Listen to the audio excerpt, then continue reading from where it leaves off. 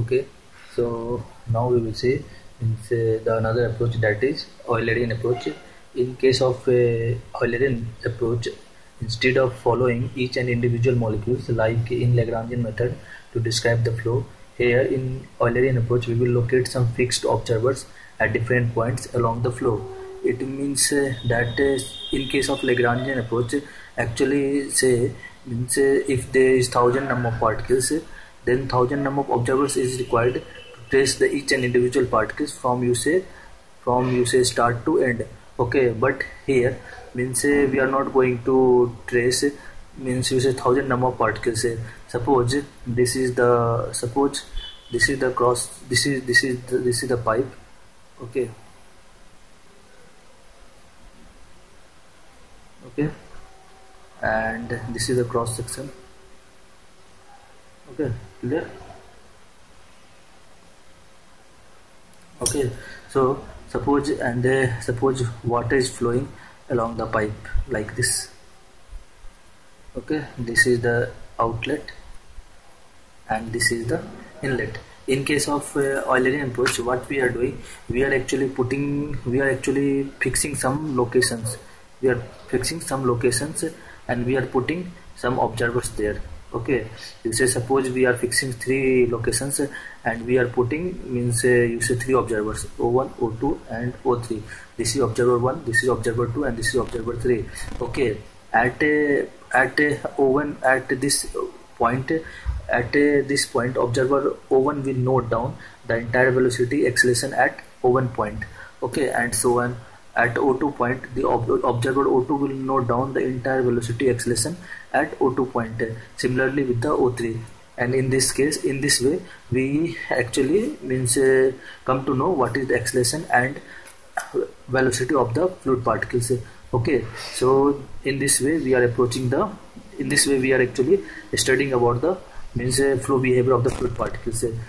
Okay, so here I can write what velocity or you say acceleration is what is a function of space coordinates and what you say time.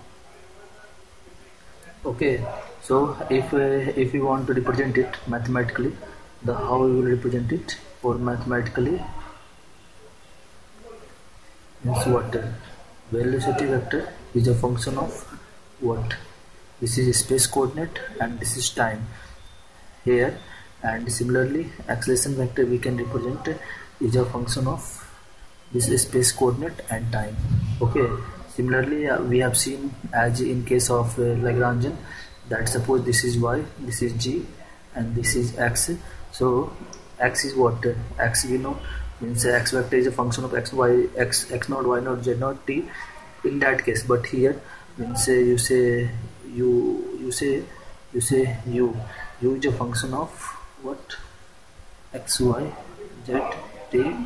Similarly v is a function of x, y, z, t, not of the initial one. Okay, and similarly with w we can write it, and same case for acceleration we can write means this is a function of x, y, z, t. Similarly for ay we can write it is a function of x, y, z, t. Similarly we can write down the acceleration for z direction. In this way we can find out the velocity and acceleration of the fluid particles, or the behavior of the motion, how the behavior of the means fluid particles or you say motion of the fluid particles keeps on changing, means while it is flowing from one end to another end of the pipe. Okay, so what we have seen here means we have seen here that instead of you say instead of tracing each and individual fluid particle, we are locating some fixed point and putting observers there, and they and by the means of observer they used to trace what is the motion of the fluid particle, what is the how the motion, or you say behavior of the fluid particles motion keeps on changing. Okay, this we are actually means studying in this way we are actually studying the fluid kinematics, or you say behavior of fluid particles. So this is somewhat you say easy approach to study fluid kinematics. Okay, easy approach to